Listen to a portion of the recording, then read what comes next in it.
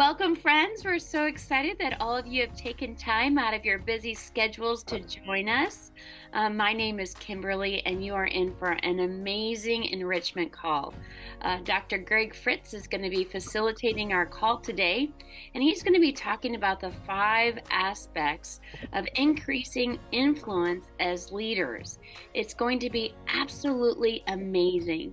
So you want to make sure that you have something close by if you want to jot down some notes or just write some things that you don't forget. Be sure that you grab something handy. Anto, would you mind opening us up in prayer today? Let's pray. Heavenly Father, we thank you for this new year. It's new year only when we ask you to renew our souls, renew our spirits, renew our hearts, to be in alignment with your heart. So we seek your kingdom first and righteousness. Lord, we ask that you will guide our brother Greg today as he will teach us to be more faithful and influential leaders in our ministries. Empower us by your Holy Spirit, guide us and teach us so we can grow in Christ-likeness. In Jesus' name we ask and pray. Amen. Amen. Thank you, Brother Anto. Well, we are in for a real treat today. You are going to be exponentially blessed, I promise, because you are going to hear from Dr. Greg Fritz. Let me tell you a little bit about him if you're unfamiliar with Greg in any way. Greg was born and raised in a rural farming community in Pennsylvania. That's on the eastern side of the United States.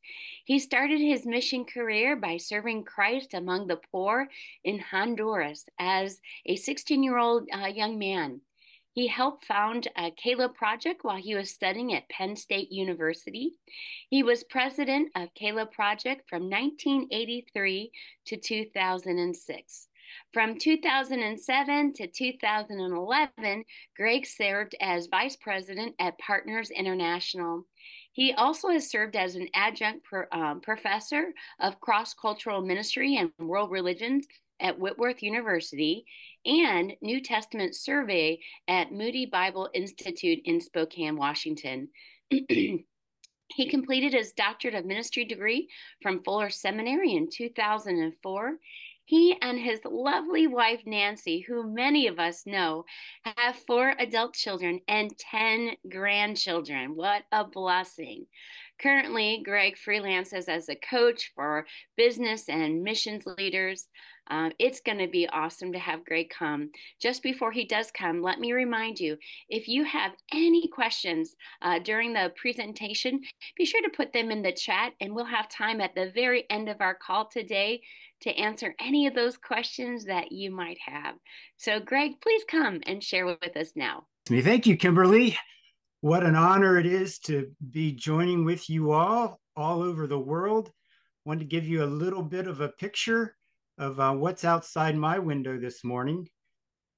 You can see what happened last night, and actually is still happening out my window. We have snow here in rural Pennsylvania where I am. Today, I want to talk to you about leadership, and particularly from the direction of leadership being influence. And I'd like to start off by just reminding you that anybody can be a leader. A leader is anyone who influences others. And all of you are leaders. All of you have influence. All of you have people who look to you and receive from you input and direction and wisdom. And that is influence. You are influencing those people, and you are being influenced by others. There are people who you look to as leaders who you allow to influence you. The world tells us that the more influence we have, the greater we are as a leader. Through gaining power or money, there are different ways that we gain influence in the world. In fact, I'd like to have a time where you can offer ideas of how the world gains, how leaders in the world gain more influence. What are some ways that we think of as influential leaders in our world? If you could just put those suggestions, your ideas in the chat, that would be helpful for all of us. What are some ways leaders in the world gain more influence? Fame, yes. Through competition, gaining power, publicity, solving problems, money, control. These are great answers. These are things that we think of from a worldly perspective, offering solutions. Yep, we gain influence by empowering others, by gaining followers from others, being well liked. Absolutely. Sometimes from manipulation, we think of that maybe as a negative way.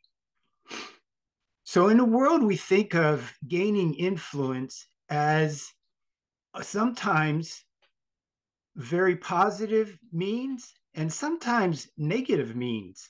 Sometimes people gain influence through methods that are not necessarily the kinds of things that we would want to be identified with us.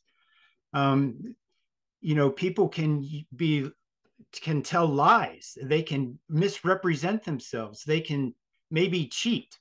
They can use bribes. Yeah, someone said bribing.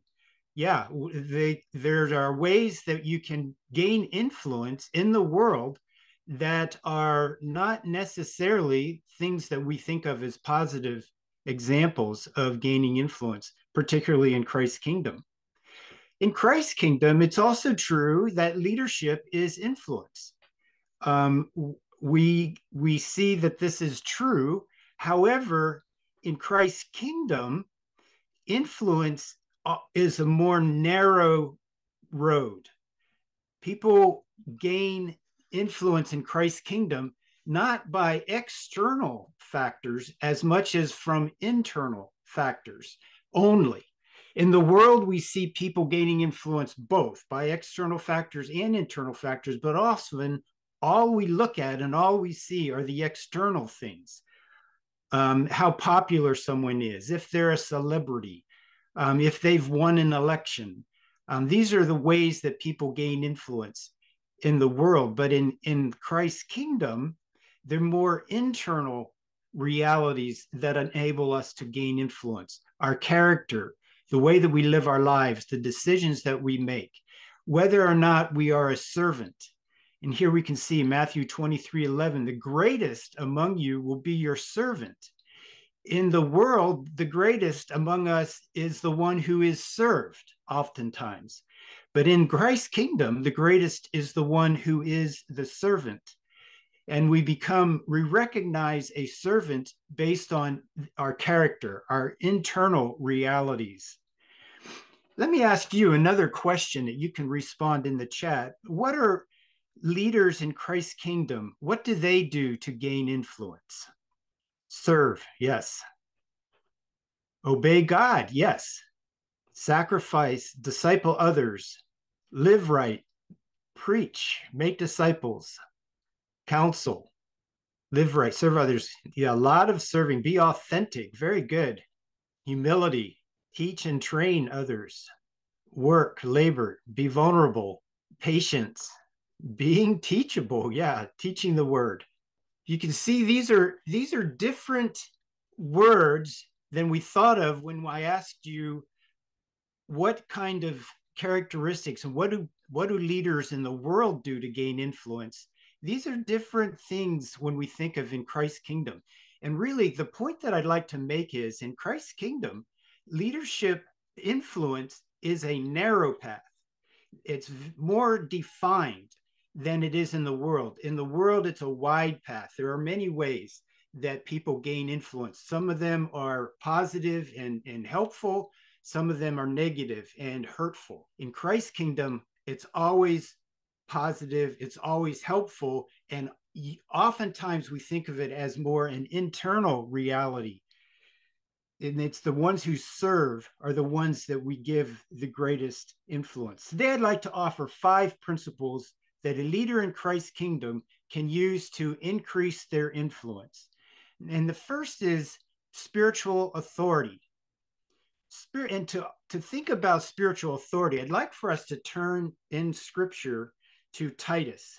Titus chapter 1 and 2. Consider this. Paul, a servant of God. Right there, we see Paul is reflecting his influence by calling himself a servant and an apostle of Jesus Christ. He is an apostle, he is a leader, he is someone who is influencing others, but he starts off as a servant. And his purpose to further the faith of God's elect and their knowledge of truth that leads to godliness, in hope of eternal life, which God, who does not lie, promised before the beginning of time, and which now at his appointed season he has brought to light through the preaching entrusted to me by the command of God our Savior. And he's writing this to Titus, who he is encouraging as a leader, as a younger leader who he is influencing. So Paul is leading Titus. Titus is a leader that Paul is trying to encourage and help him come along. To Titus, my true son, in our common faith, grace and peace from God the Father and Christ Jesus, our Savior. The reason I left you in Crete is that you might put in order. So this is what he is instructing Titus. Paul is instructing Titus to do, is to put in order the things that needed to be left undone.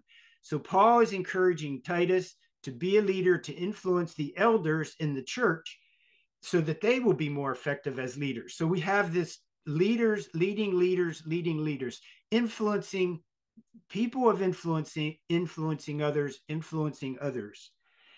And it's interesting how Paul encourages Titus in leading the leaders.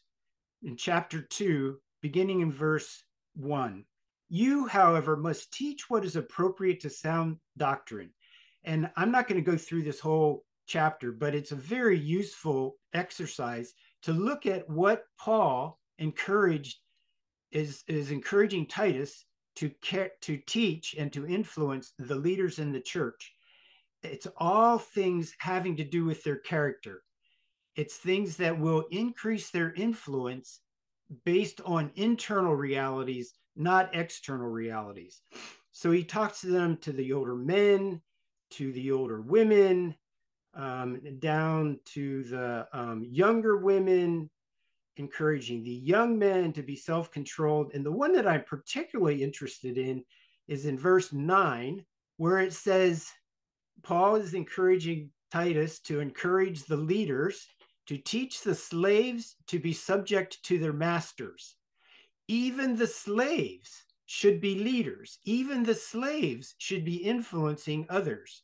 Teach slaves to be subject to their masters in everything, to try to please them, not to talk back to them and not to steal from them, but to show that they can be fully trusted. Why? So that in every way they will make the teaching about God our Savior attractive. Even the slaves, the people who are the least, you would think, influential in the world, are being encouraged to live out their lives with godly character so that they will be more influential in that one life. I love that.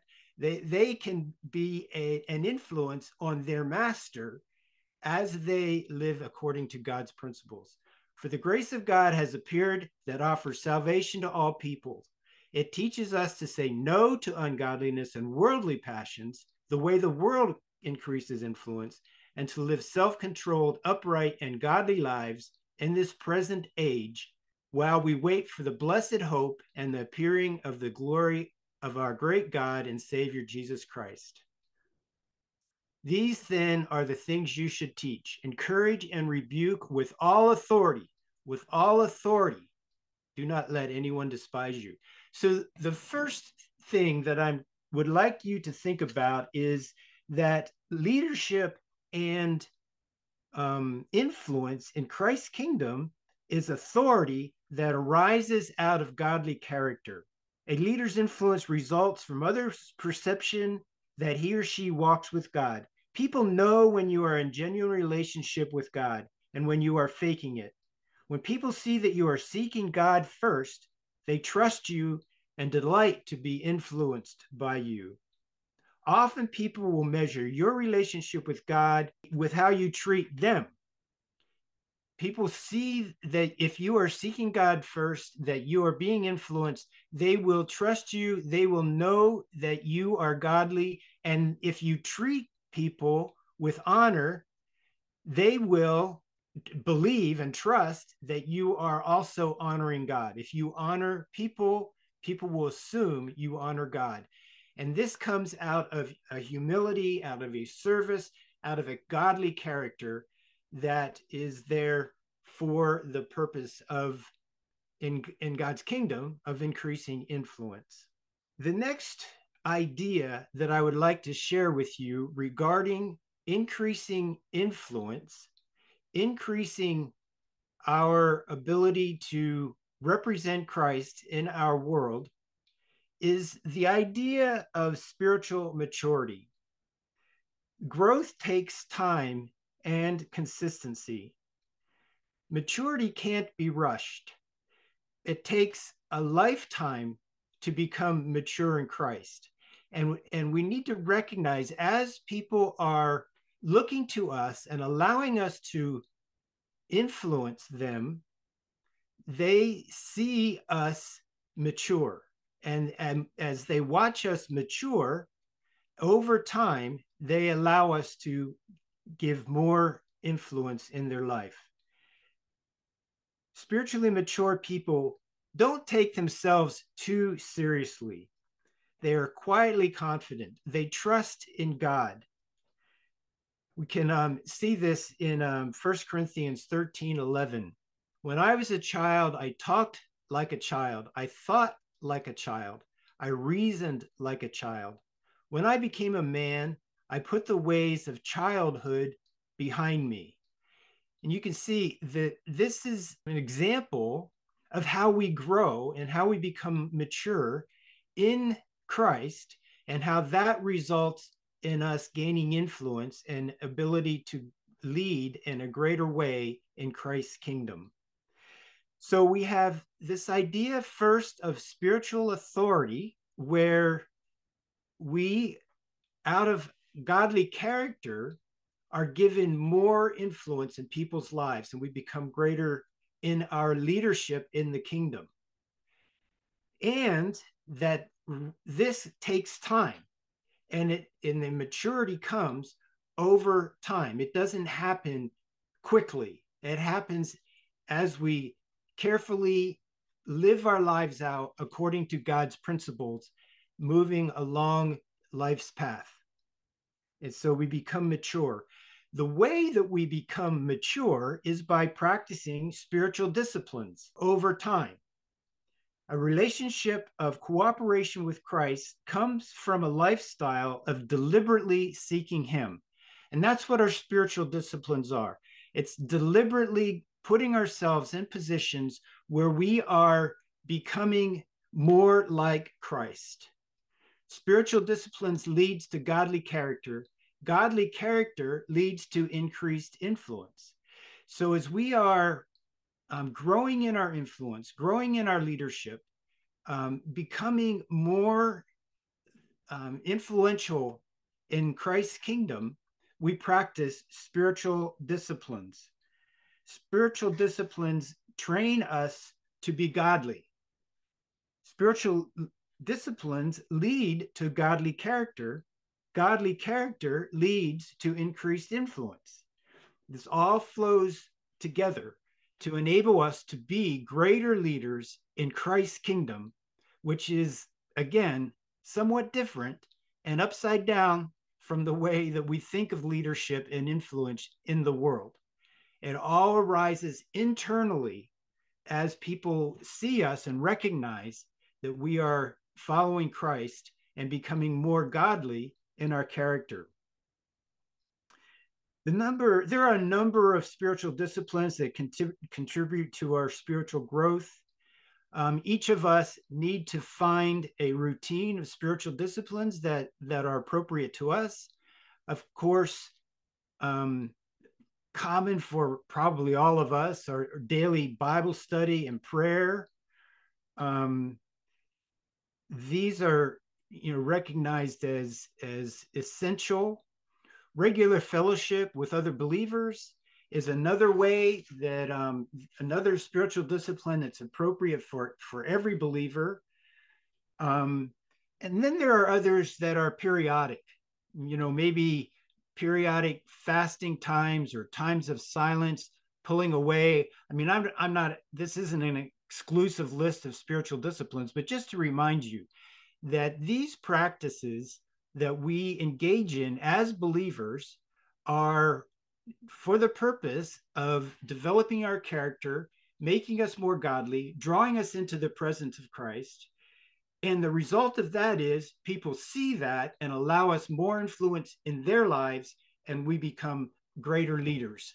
We become people who are more effective in accomplishing the agenda that God has for us in his kingdom. Another idea, another principle in thinking about all of this is what I call the little big principle. This is the idea that we must be faithful in the little things before we are entrusted with bigger responsibilities. We see this in very clearly as a principle of Jesus in Luke 16:10. Whoever can be trusted with very little can also be trusted with much. And whoever is dishonest with very little will also be dishonest with much. This is so true, it becomes intuitive for us. We recognize that if someone is cheating in a little area, we don't want to trust them with something big, because if they're cheating in a little area, probably they're going to cheat in a big area. And that gives us a lack of confidence in their integrity. It gives us a pause when we are allowing them to have influence in our lives. And the same is true with us in relationship with others. If people see that we can't be trusted on the little things, they aren't going to allow us to influence them in things that really make a difference. They're not going to give us an opportunity to speak into their lives. They're not going to give us that chance to have an influence in the direction that their life is taking, or the things that they're thinking, or the things that they're considering. So we want to be alert and aware as we're thinking about leadership, as we're thinking about becoming greater leaders in Christ's kingdom, that we are faithful in the small things. A question that we can ask ourselves is, are we bothered when we have a small assignment? Did we feel like we had more important things to do? If we are asked to clean up at church and we feel like, oh, that's not that important, I don't want to do that, that might be a small assignment. We need to be careful with that, because if we don't step into those small assignments or faithful with those little things, that's an indicator to other people that we maybe cannot be trusted with the bigger things. We need to be careful. Small assignments can be tests. God and people are watching to see how well we handle humble assignments. And if we are faithful in those small assignments, we will be entrusted with greater assignments. So it's that humble response to small assignments that open the door for us to have greater influence in other people's lives. The final thing that I'd like to remind you of as we think about influence and as we think about leadership is that we need to be people who are giving God glory in all things. When we succeed as leaders, are we puffed up ourselves? Are we accepting the accolades for ourselves, or are we genuinely recognizing this is all from God and God deserves all the glory? Whatever it is that my greatness would be, which is what we are called to do, whether in word or deed, we do it all in the name of the Lord Jesus, giving thanks to God the Father through him. This is the humble place. And as people watch us, they're watching, are we in it for ourselves, whatever it is that we're doing, or are we in it for God's glory? Are we in it to give him the credit for everything that's happening, that's good and positive and building his kingdom? So to go back and review leadership, as we think about leadership, we think about influence. It's influence that God gives us in building his kingdom. He gives us that opportunity to have to make a difference in other people's lives, and other people look to us and give us that opportunity to influence them when they see that we have spiritual authority, when we are recognized as having character that is godly, and when we speak, people give us that opportunity to influence in their lives, and they can see our spiritual maturity. They recognize that over time we are growing, we are becoming more like Jesus, and that gives them increased confidence to allow us to influence them. We grow in maturity by practicing the spiritual disciplines. We engage in those regular exercises that increase our humility and grow our character, enabling us to be godly, and people see that and again allow us to have greater influence in their lives. We see faithfulness in the little things allow us to have greater opportunities for ministry. We have greater opportunities to influence others. And all of this is done under the understanding that God gets the glory. God is the one who deserves all glory, and all glory goes to God. Thank you very much. Oh, amen. I told you guys it was going to be an amazing time today. And praise God, it was absolutely anointed from the Lord. So thank you so much, Greg. As we've heard so much today, maybe there's been some questions that you've been thinking, and we want to make sure that we take time to answer any questions that you might have Questions or input. or You know, input. I'm sure some of you have, this is ringing true for you, and you're thinking, yes. And I even have, maybe you have a specific example or something to reinforce these truths. Feel free to chime in, and I'd like for us to have an interaction about this, to take it to a deeper, so that it's internalized at a deeper level for all of us. And I'm looking forward to learning from you to see what you have to say as well. Yeah, good morning, good evening to all of you. I'm so much excited, and I'm excited by something that might be a bit unique than what everybody's seeing. And one of the things that really excited me is the logo to our lesson today. You know, those shadows and those athletes on the track field. It's so amazing to see that their shadows are taller than them. And that brings this picture to me that the influence becomes bigger than us, and that at the end of the day, God is glorified. I looked at that logo and it just spoke to me. As you lead others and as you influence others, your influence becomes bigger than you, and God takes the glory. And Amen. that should be the art, when you raise others to become better than you and to become more than Jesus. So Oh, everything on that logo on the track is just amazing. You know, from one leader, it looks like from smallness to the greatness of God, but the image of the athletes is smaller, and the reflection which talks to me about the influence that comes out of our leadership. So I'm so much excited, and thank you very much, Dr. Greg, for the great insights and the principles.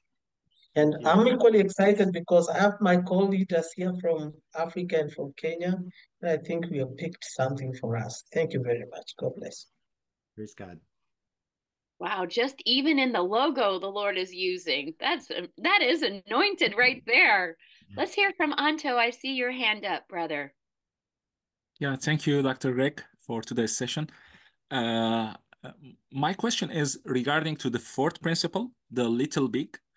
It's a comment and a question. It's a comment.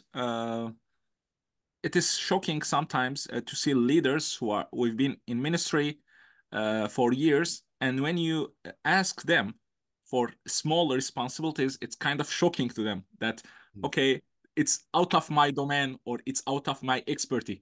I am kind of called to higher or to more important tasks, you know? So I like the way that you put it, that it shows its indicator for something deeper. So could you please help or give some applications how we can on personal level to ourselves, and also if we want to help others, what are some steps that help us to be sure of our motives or our biblical understanding of the servant to become servants like Jesus? Thank you.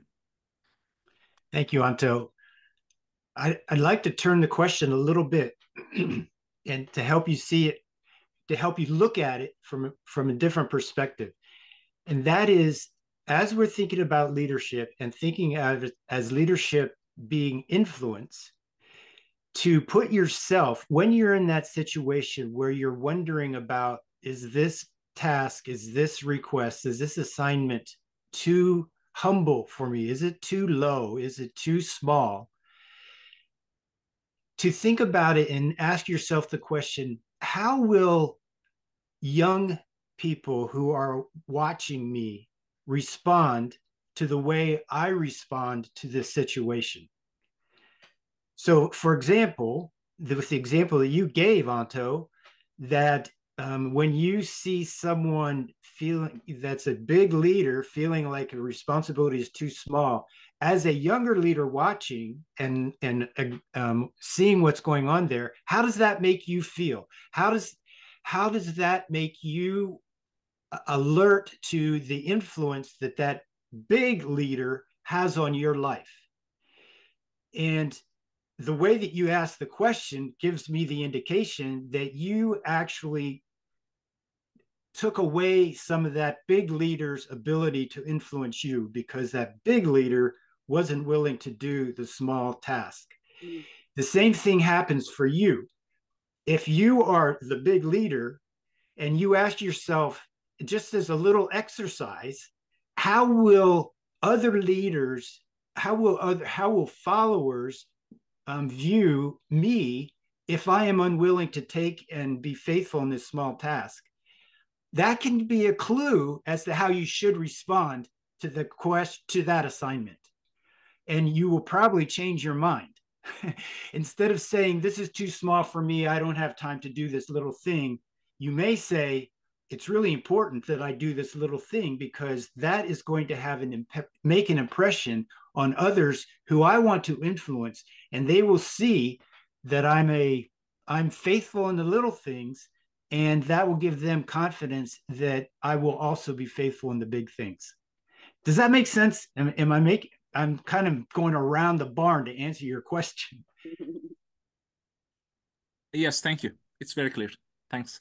So Anita has her hand up. So Anita, could you share your question? Yeah, good evening, everyone. Thank you, Greg, for this talk. It has really inspired me.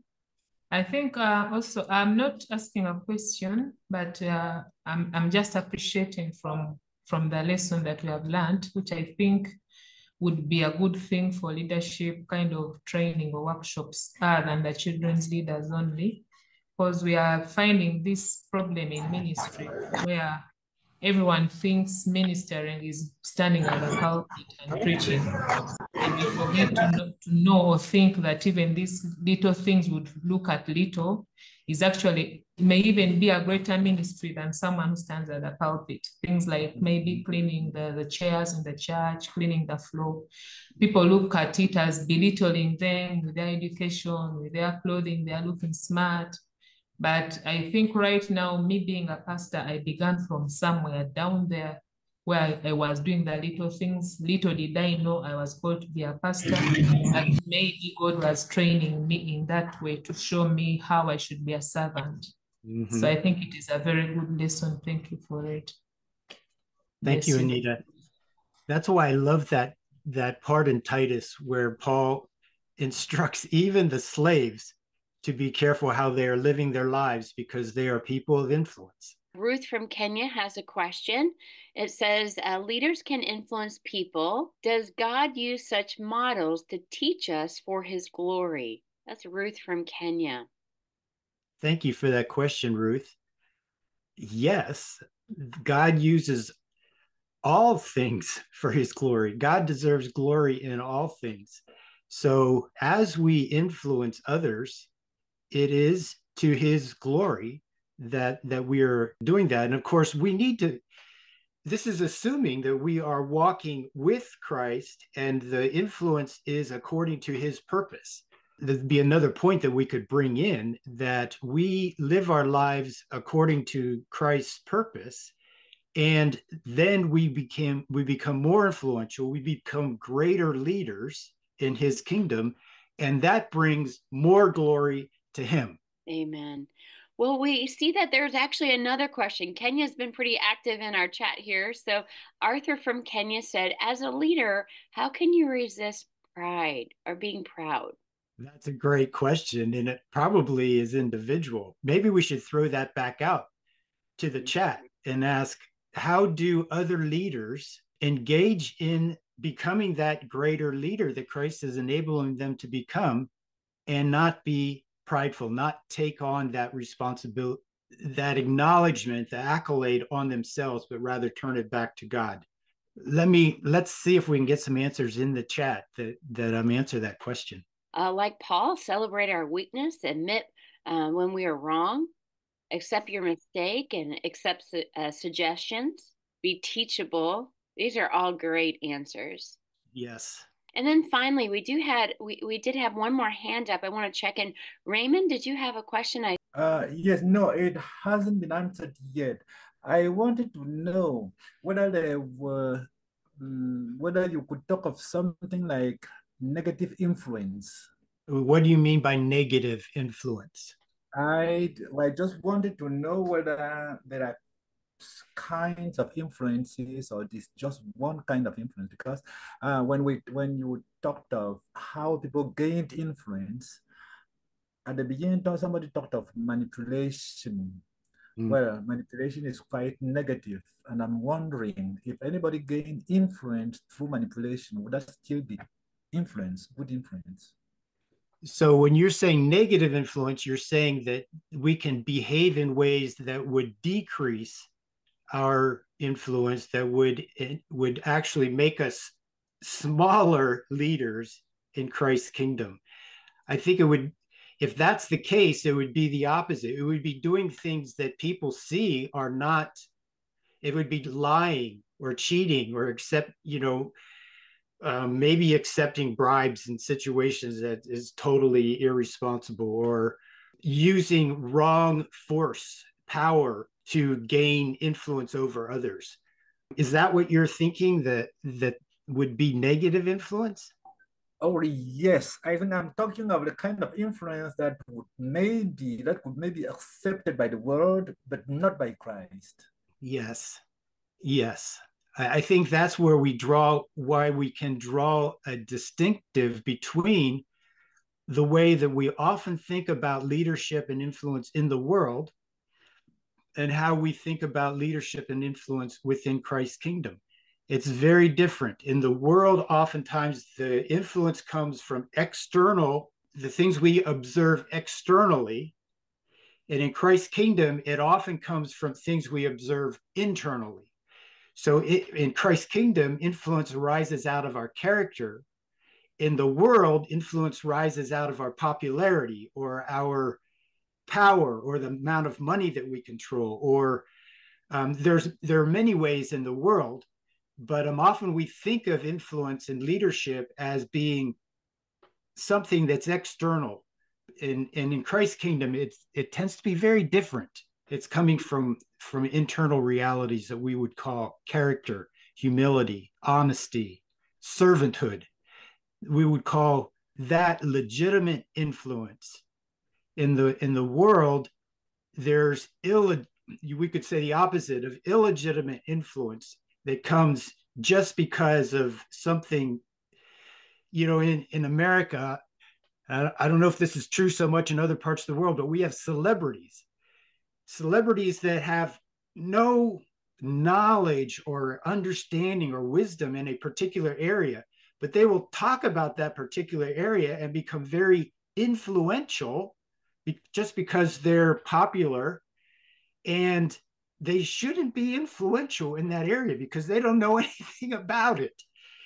And that would be illegitimate influence and is not the kind of leadership that we would want in Christ's kingdom. We would want legitimate influence or godly leadership. Does that make sense? Thank you very much, Doctor. I'm so edified. Mm-hmm. God Praise bless. God. Well, we hope we've answered most, if not all, of your questions. This has been an amazing call today. Thank you again, Greg. It's been wonderful to have your insights on this amazing topic. We've got some more amazing things coming up in 2024 as we look to our other enrichment calls. We have a writer's workshop coming up. And this is something that if you have been interested in the topic of writing curriculum, this is for you. It's going to be an intensive. It's going to be 10 weeks. You have to have seen Karen Helmuth, who presented on this topic in November, on November 14th. And I believe there's going to be a link in the chat. You have to watch that one first. And then be sure that you register. Get yourself signed up to be a part of it. And of course, bring a friend along too. We'd love to have more people equipped in writing curriculum. It is a full commitment. There's going to be homework, and at the end of it, you're going to be producing curriculum yourself. So be sure that you get yourself registered. It's going to be an exciting time, intensive homework, but it's going to produce so much fruit. So be sure that you get yourself signed up for the Writers Workshop if you're interested. Our next enrichment call is going to be with our dear brother, Jonathan Stone. He's going to be talking to us on Tuesday, February 27th, about branding. Branding is so important because it is absolutely essential to limit confusion. It communicates integrity, gains trust, and secures loyalty. Imagine the impact among our global children's leaders if our messaging was clear and consistent.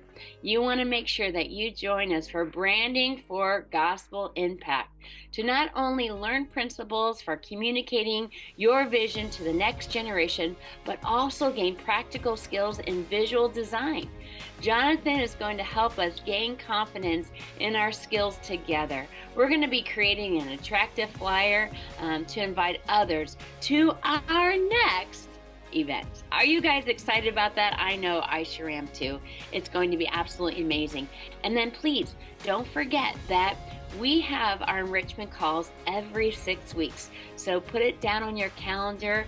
Make sure that you don't miss any of them. They are always so encouraging.